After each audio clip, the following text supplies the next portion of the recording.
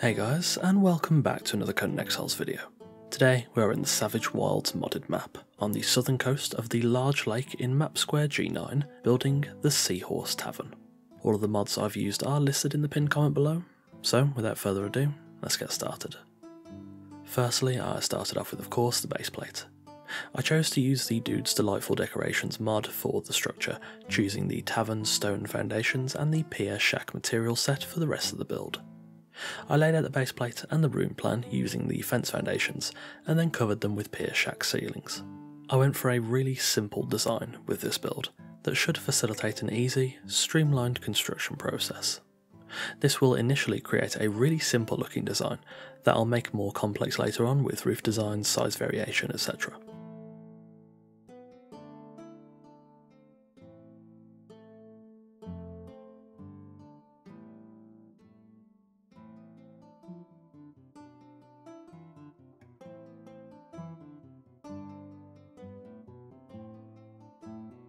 Next for the walls. Of all the different materials available, I chose to use pier shack, as it best fits the idea of what this build should be. It isn't in the heart of a city, and it doesn't serve a thriving village, but instead it's for a small, loyal crowd of hard-working fishermen and travellers that pass through regularly. This is a tough, no-frills tavern that offers hard drinks for hard men and women, and pier shack is the perfect rough, rickety material to encapsulate this atmosphere. For the ground floor, I built the walls 2 tiles high, leaving a rectangular section on the right side of the build for a patio area.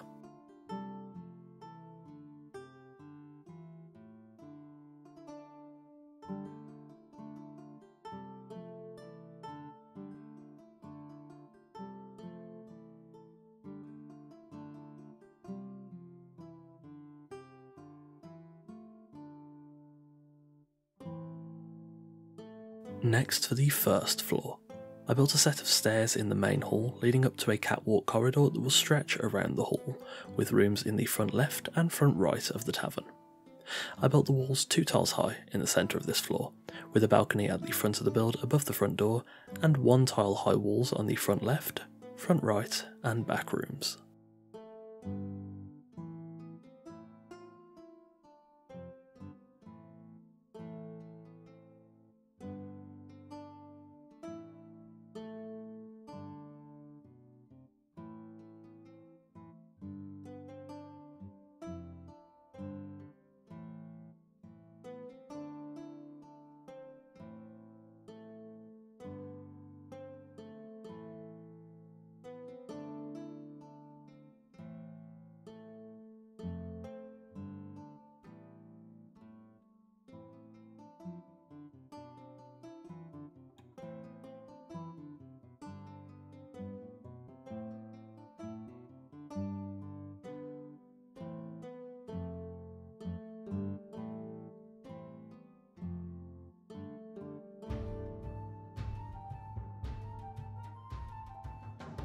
Next for the roofs.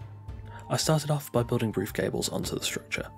The pre-planning for the roofing was fairly difficult actually, and it was a lot of trial, error and very slight adjustments, but eventually I got to a point where I created roof gables over each part of the roof in different shapes and orientations.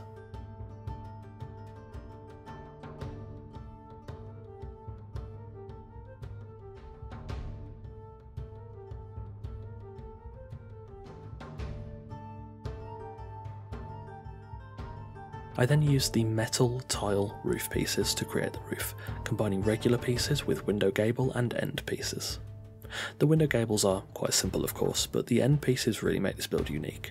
They are about 1.5 tiles wide and extend out to the side to create a nice natural roof overhang. Tonally, the metal tile roofs don't contrast the build too much, which usually would be a detriment, but I think it works okay for what I'm aiming for with this build. Don't get me wrong, it would have been nice to have a darker tone on the roof, but metal tile works really well, so it's kind of nice as it is. I built the roofs up using the aforementioned pieces, including a 2x2 square roof on the patio area, along with single tile sloped sections at the front of the build. The roof definitely makes this build look a lot more complicated than it actually is, and I think that's a benefit in helping to visually break up the build and make it more interesting.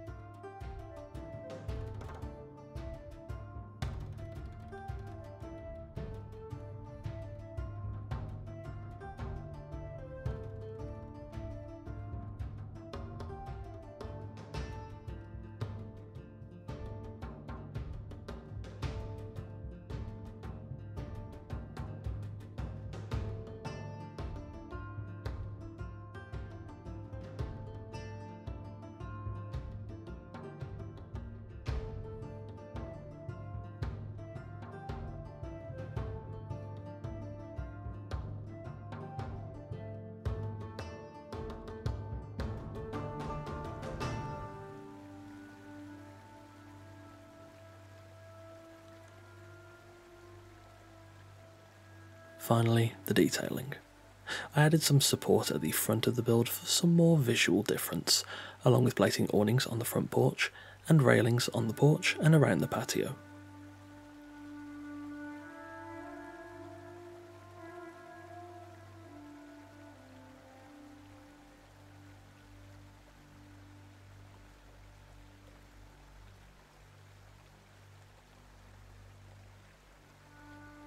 I also built a small 2x3 room onto the side of the porch, which will serve as a little private meeting area.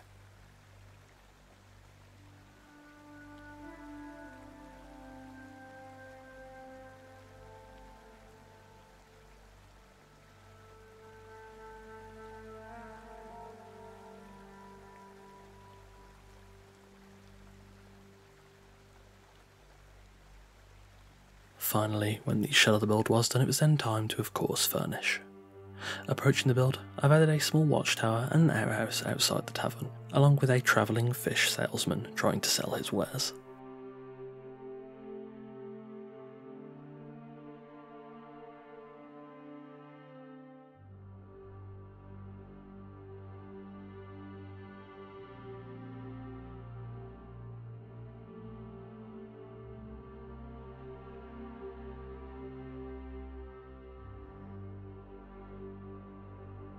Entering the tavern, I've decorated the build thoroughly to encapsulate the rough, genuine waterfront atmosphere that I wanted.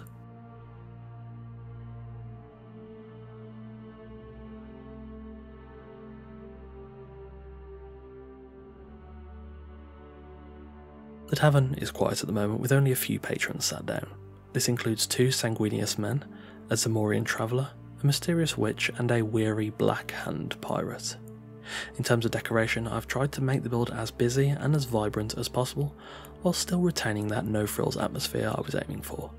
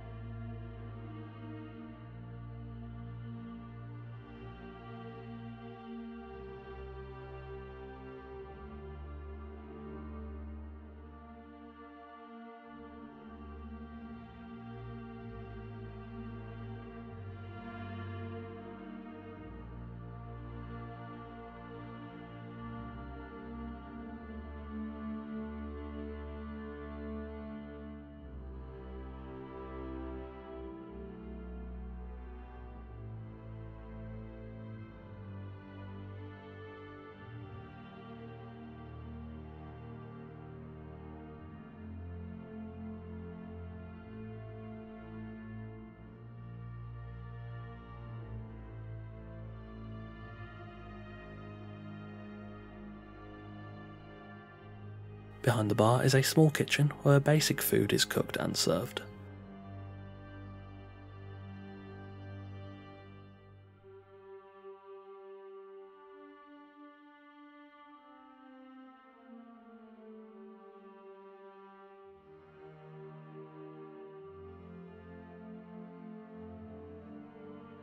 There is also a fairly sizable store cupboard behind the kitchen, where various different resources are kept, including ale, rum, food, herbs, and various other ingredients.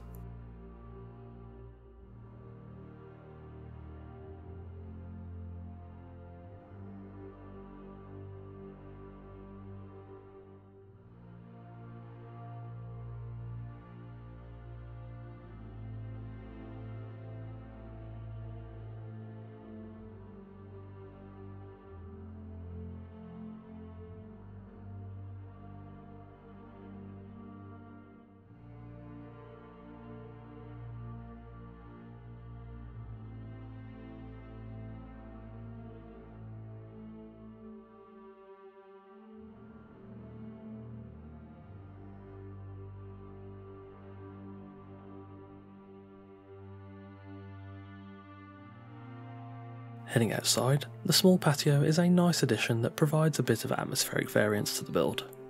If you've been around for a while, you might recognise the 2 people in this patio area, and I'm not going to say much, but they might be making another appearance pretty soon.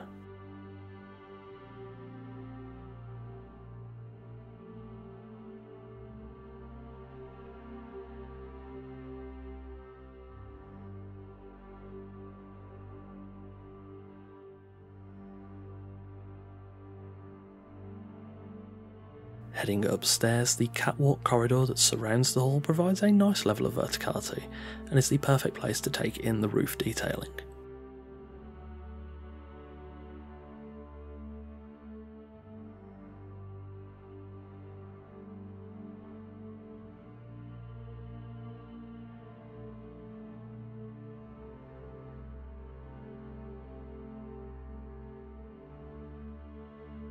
There's a small bathroom on this floor, along with 2 small bedrooms that patrons can use, for a fee, of course.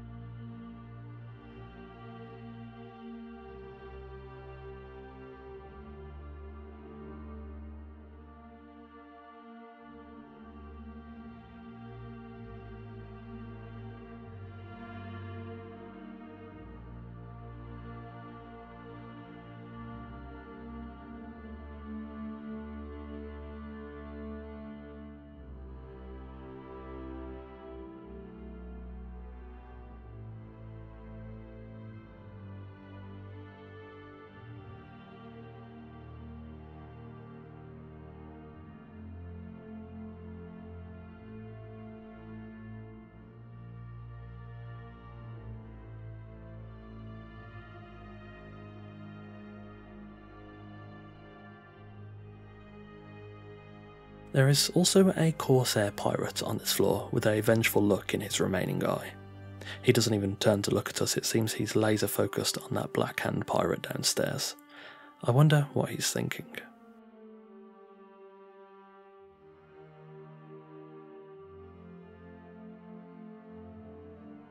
And there we have it, the Seahorse Tavern in the Savage Wilds in Map Square G9.